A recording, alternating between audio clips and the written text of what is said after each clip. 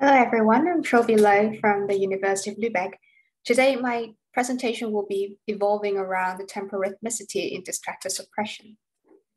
First, kind of a bit of a disclaimer and also to state my definition of entrainment. In my opinion, I cited this quote from this review paper by Jonas, Obleser and Christoph Kaiser in Trends in Cognitive Sciences, wherein they stated that neural entrainment thus requires one or more self-sustained oscillating processes to start with. So for me, entrainment involves two oscillating processes or systems, so to say. One is the system to be entrained, and the other one is the entraining one. So the very important assumption here is that usually when we talk about the entrained system, we talk about attention or we talk about the neural systems. And my interest lies within distractor suppression. And the very important point here, if we want to study entrainment and distractor suppression, would be then to test whether distractor suppression itself is oscillatory as well. And then we can use rhythmic distractors, for instance, to kind of test whether it will modulate behavior, but that will be another,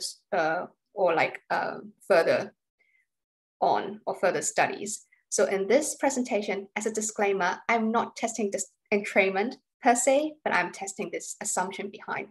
So namely, whether distractor suppression is rhythmic. So there are studies already on this intrinsic rhythm in target selection. So usually what they do is they jittered the onset time of target. Like here, they jittered it target embedded within the white noise. And then they see whether there is a fluctuation of performance, in this case, sensitivity. And in this study, you can see that, or we can see that there is kind of a rhythmicity at around theta range when we plotted it as a function of target onset time. And this kind of results were also shown in visual domain as well. So the question is then whether distractor suppression is rhythmic, and we can't directly measure distractor suppression, right? So we need to see whether task performance will be rhythmically vulnerable to distractor suppression or to distraction, sorry. So what we do usually is that we have this encoding phase where we presented participants some stimuli like digits or tones, and then there is a task later, be it more working memory related, like recall, or a more sensory memory related, whether there is the same pitch or not. And then we put a distractor in between these two phases, and we want to see whether the distractor onset time, so when we put this distractor, will modulate the performance, and if so, how? Would it be a linear modulation or even a rhythmic modulation? So that's what we are interested in. So what we did at first, which is work mostly done by my supervisor, Malte Wöstmann, is on working memory. So what we did was we have this irrelevant speech task where we presented participants a series of digits and they need to remember the order of it. And in the retention period, we presented a distractor, which is a sentence with a jitter time course, essentially. And then we asked participants to record the order of the digits. And we plotted the accuracy of this digit or the serial recall performance, as well as the N1 amplitude to the distractor, so to the distractor, which will then represent the encoding of distractor as a function of distractor onset time. So first, we can see a very nicely negative correlation between accuracy, which is the behavioral measure, and the neural measure, which is N1 amplitude. And this makes sense because the higher the N1 amplitude, the better we are encoding with the encoding of the distractor. And this will be more detrimental to the target performance, which will be a lower accuracy. And this is the first point. And we want to see then what there is a rhythmicity in these two time courses. And what we did was we ran a linear mixed model with sine and cosine transform distractor onset time as a rhythmic predictor, so to say. And so to extract the rhythmicity or the magnitude of this modulation at a certain frequency range. So what we saw is a rhythmic modulation in accuracy and N1 at around delta theta range. And we also found a common rhythm by using cross-power spectral density at around 2.5 Hertz, which is quite interesting as well. And then we did this follow-up experiment to see whether there is a rhythmic influence of distracted time on pitch discrimination using a pitch discrimination task. So participants needed to identify whether the two targets that happen consecutively are the same or different in terms of pitch. In half of the trials, there is a distractor, so we call it a distractor presence condition, and the distractor may occur randomly at 24 distractor onset time. And to point out, the distractor is a tone structure with a 25 Hertz temporal structure, which will be then important later when we try to extract this distractor encoding related neural measure. And in the other half of the trials, there is no distractor, and we call them the distractor absence trial.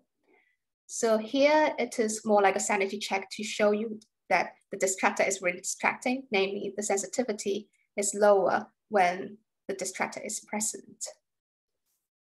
Moving on to whether there is a modulation of distractor onset time to neural and behavioral measure. What we did was first for neural measure, we extract this magnitude of ERP, so the ERP amplitude at 25 Hertz, and for each distractor onset time. So for each of them, we average all the trials to create the ERP, and then we take the magnitude at 25 Hertz. And we did the same thing with sensitivity. So we calculated sensitivity at each distractor onset time as well. And then we remove the quadratic trend because we want to see like the rhythmicity, the higher frequency compared to the quadratic trend.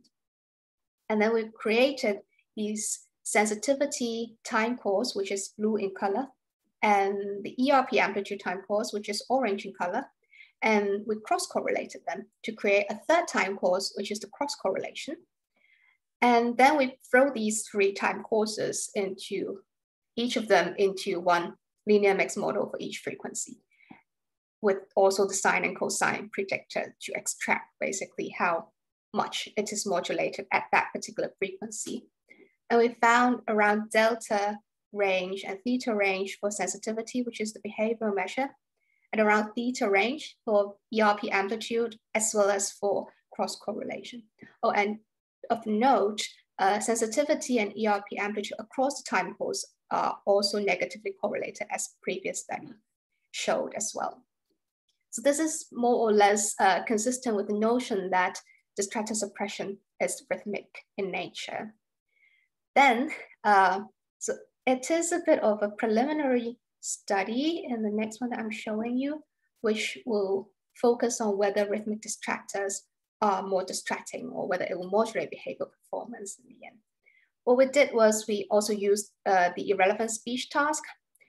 We asked the participants to remember the order of the sequence, the digit sequence, and then they need to recall it later. What we manipulated was the rhythmicity of distractors. So whether it is a rhythmic digit sequence or arrhythmic in the distractor. And then we measured the response time from the time where they could respond to the first button press that they did. And we converted it into speed. And what we see is here that rhythmic distractors, participants answer faster or they press the button faster in the rhythmic distractor condition compared to arrhythmic. But it is still a very preliminary study, and we're still doing follow-up experiments to really see the phenomenon. So come back to this slide. I just want to state that we did test the assumption that distractor suppression is rhythmic, or at least we show some evidence about this. And next we'll be moving on to whether it can be entrained in the future studies. And I would love to thank all my colleagues, previous and current ones, with all their helps and guidance in helping us to finish or to do all these studies. Thank you.